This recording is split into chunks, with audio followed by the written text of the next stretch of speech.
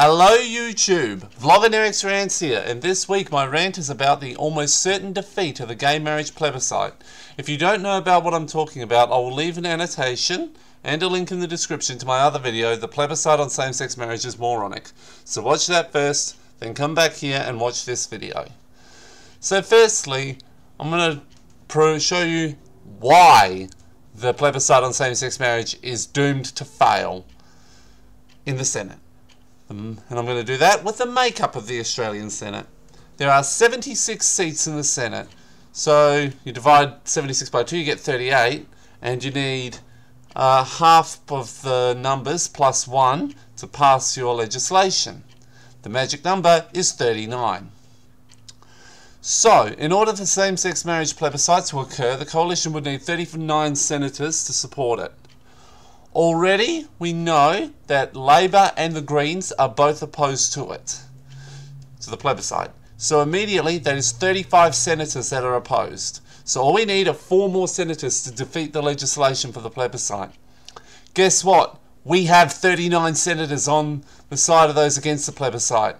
In addition to the Labor Party and the Greens, the Nick Xenophon team with their 3 senators and Darren Hinch of the Darren Hinch's Justice Party also oppose the plebiscite on same-sex marriage. The opposed have hit the magic 39. That means this bill for the plebiscite will fail in the Senate. This is great news.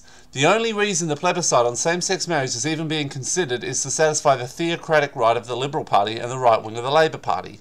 It is a massively expensive waste of time, it'll be hurtful to a lot of people, and would also be extremely one-sided because the theocratic right can call upon the super-rich theocrats in the United States of America to pump millions of dollars into the anti-same-sex marriage campaign. Now the money saved from the removal of the plebiscite on same-sex marriage can be used through a royal commission into the banking sector. The other senators, Pauline Hanson's One Nation, I'm going to be honest, I'm leaning towards them being pro-plebiscite, but as Darren Hinch has proven, don't judge a politician by where they lie on the left-right divide, so I'm not 100% sure. Family First, being a Christian party, is anti-same-sex marriage, but then I don't actually know if they're pro or anti-plebiscite, but probably pro because they want it to fail. I'm fairly sure Jackie Lambie and her Jackie Lambie network is anti-plebiscite, judging by her rhetoric recently. And finally, the Liberal Democrats, and again, I don't know where the Liberal Democrats senator lies on this issue. So, the plebiscite is doomed. I recommend either a conscience vote on same-sex marriage, or if you want to measure the public support for same-sex marriage, according to one poll, it's currently at 56%, go to a referendum. Ah well, sucks to be you right now, Liberal Party and theocratic right. Anyway, that is my video for today. I hope it was interesting. I've got a couple of links in the description to back up a couple of what I said. Please rate, comment, share and subscribe, and have a great day everyone.